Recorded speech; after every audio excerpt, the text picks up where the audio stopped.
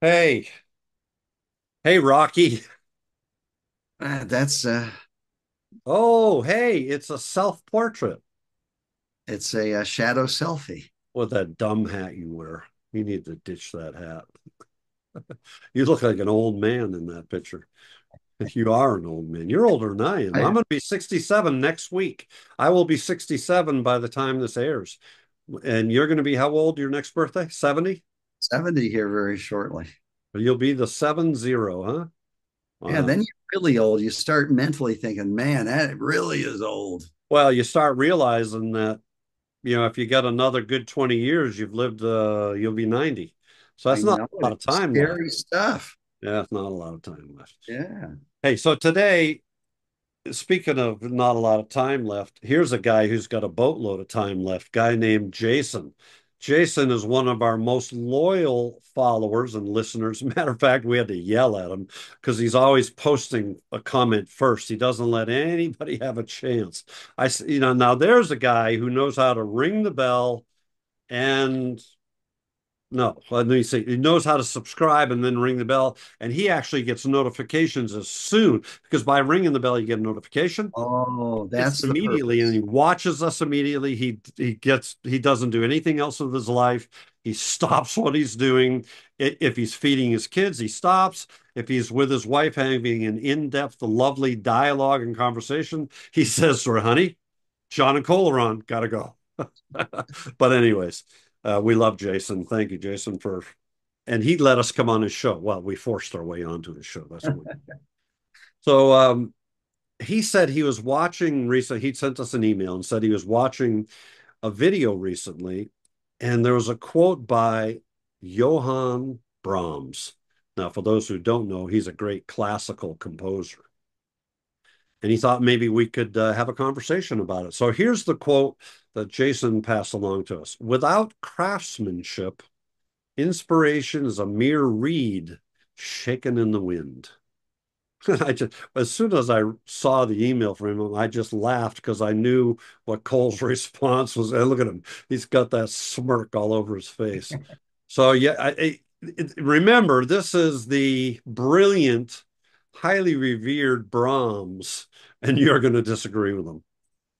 Well, let's not disagree, but that quote to me puts the emphasis on the craftsmanship. Yep. And let's face it, if you're a furniture maker, craftsmanship is number one. But as a photographer, I just think we put too much emphasis on technical perfection, things like sharpness and other things, over the idea. I mean, didn't Ansel have a quote about, I think it was something about this technically perfect image that had no, A fuzzy concept over. Yeah. Yep. yeah, yeah. I mean, a technically perfect image without some great idea behind it is nothing. Now, here's what people say. Yeah, but if you can't express it, it's nothing. It's nothing either. I got to tell you, I'd rather have a great idea that was not technically perfect than the other way around. Yeah. Because so many of my images and so many of the images of the greats aren't technically perfect. I went to see an Ansel Adams exhibition. It was in a neighboring town, and it was less famous images, Hmm. and they were big images, and I'm getting up close, and what a terrible spotting job. I mean, it's pathetic. I never, even as a kid in my darkroom days, would have let a printout that was spotted so poorly. And then I've got my friend who shows that, is it the Margaret Bourke White image of the migrant mother? Is that who No, shot that's a Dorothea Lange. Dorothea Lange? And he's pointing out that she had focused on her shoulder and not on her face. It was technically imperfect, but it didn't matter because the idea and the emotion and how you felt about it was there without it being technically perfect. Yeah. So it's a kind of a chicken and an egg thing. I'd rather have the idea with less technical perfection than a technically perfect idea with not much of an idea. And I would counter and say that I agree to a point. And the point for me, that line is the more I know about craftsmanship, not technical perfection, and I think they're different. Craftsmanship is not necessarily technical perfection. Craftsmanship can be focus stacking. Craftsmanship can be understanding the limitations of my sensor and the dynamic range, and I might have to do HDR bracketing or something. So knowing how to do that part of the craft. Craft can also be knowing how to do certain things in post processing and watching a video or two so that I can go, oh, I know now. I can use that to achieve my vision and achieve the thought because I know how to do that. And I know what you're going to say is, but I can figure that out later.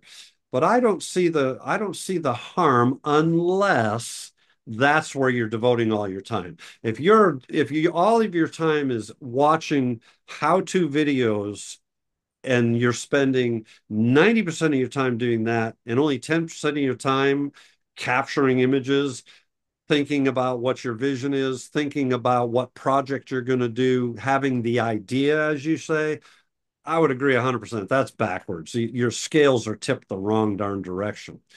But I have a hard time buying into the fact that learning some or working on my craftsmanship is a bad thing. Yeah, I'm glad you brought up focus stacking because that's a pet peeve of mine. Oh, okay. Suddenly now everybody is into focus stacking. And I can't tell you how many times I see somebody out there going through trying to figure it out and do this long procedure for a shot that doesn't even need it. I am so sick of everybody focus stacking just because they seem to be able to do it when it's not even needed for the image. Well, how And do you it's really feel, Cole? and I've seen that with other techniques. We saw it with HDR. Yep. We There's so many of these fads that sweep through like a wildfire on a in the Palouse, and everybody is doing it, and for no good reason. Yeah, I would agree with that.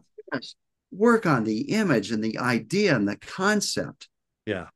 And that's true because what when you then pivot to I've got to focus stack this, you're out of that concept and idea phase completely. You're totally focused on technical at that point. And when I see people learn a new technique, they are then looking around saying, how can I apply this technique? Rather than saying, what do I see and what technique do I need? Yeah.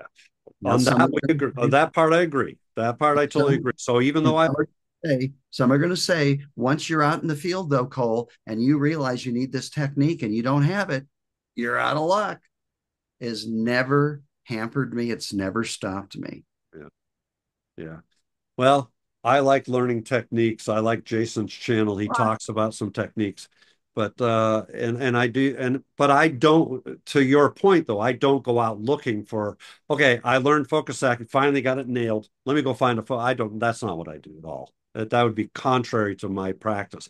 My practice is still to be taken.